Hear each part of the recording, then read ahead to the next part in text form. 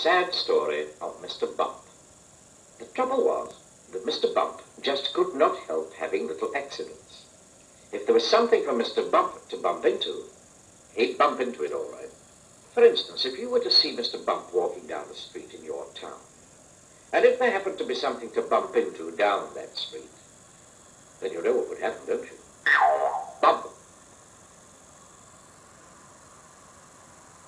Mr. Bump was just the same at home. He lived in an extremely nice home.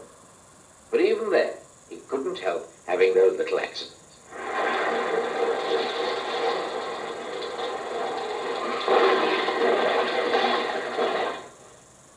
For instance, one morning when Mr. Bump went outside his house, he noticed that the chimney pot had come loose in a storm the night before. I must fix that before it falls off, thought Mr. Bump to himself. And he hurried off to his garden shed to fetch a ladder.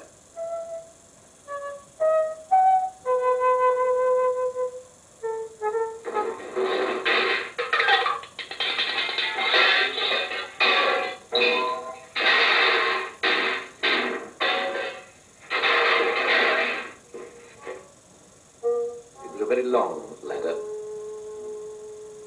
Mr. Bump walked up the garden path with the ladder on his shoulder. He turned the corner of the garden path. Crash went the living room window. Oh dear, thought Mr. Bump. And he turned to see what had happened. Crash went the kitchen window behind him.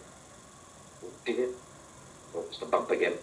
And he rested the ladder against the wall of the house so that he could climb up onto the roof to mend the chimney pot.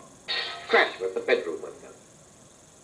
So you can see how Mr. Bump had his little accidents. Mr. Bump had had many jobs, but somehow they never seemed to last very long. As soon as anything got lost, or broken, or splintered, chipped, or snapped, or cracked, or tore, or burst, or wrenched, or crunched, or split, or slit, guess who got the blame? For instance, when Mr. Bump worked on a farm.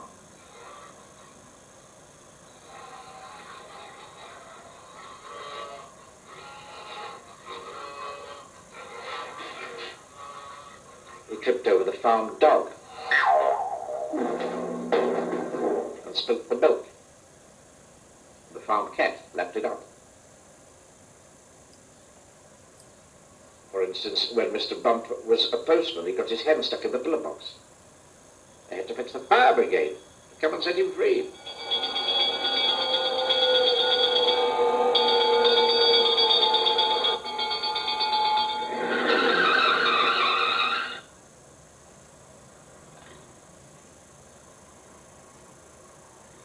For instance, when Mr. Bump was a carpenter, he found that when he was hammering nails, he hammered his thumb most of the time, and the nail hardly at all.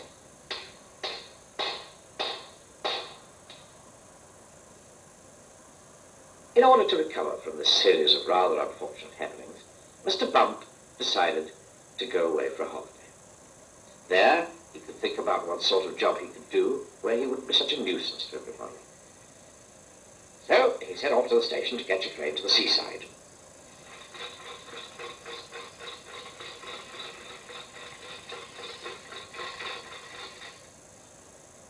While Mr. Bump was on holiday, several things happened. For instance, he fell off a boat into the sea, and the lifeboat had to come and rescue him. For instance, one day when he was quietly walking along the beach, minding his own business, he got his foot stuck in a bucket. And as he couldn't get it off, he had to hop round with it on his foot for hours. And as he hopped along the beach, he hopped straight into a large hole that somebody had dug. And he had to stay there all night because he couldn't climb out on his own. However, despite all these little accidents, Mr. Bump enjoyed his holiday. And while he was there, he had a splendid idea about what sort of a job he should do. It was quite the best idea Mr. Bump had ever had. An absolutely splendid idea.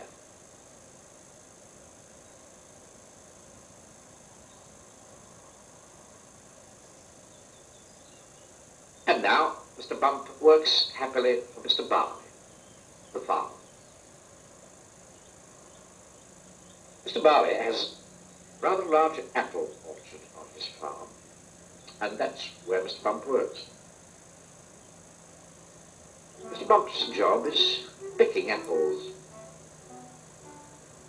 but he doesn't use a ladder to climb up the tree to pick the apples, like other apple pickers. Oh, no.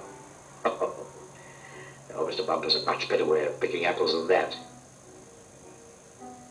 He just walks about. And before long, Mr. Bump, being Mr. Bump, walks into a tree. Down falls an apple, and Mr. Bump catches it. This makes the job of picking apples much easier. Mr. Bump is very pleased about his new job, and Mr. Barley is very pleased about his new apple picker.